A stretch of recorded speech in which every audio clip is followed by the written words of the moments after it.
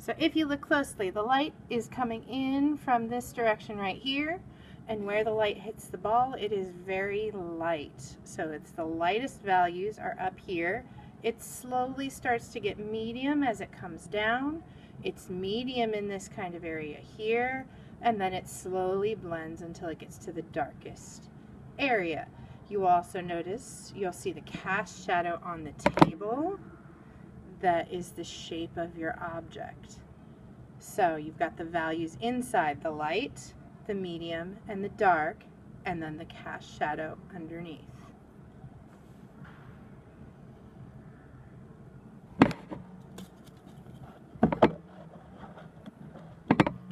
So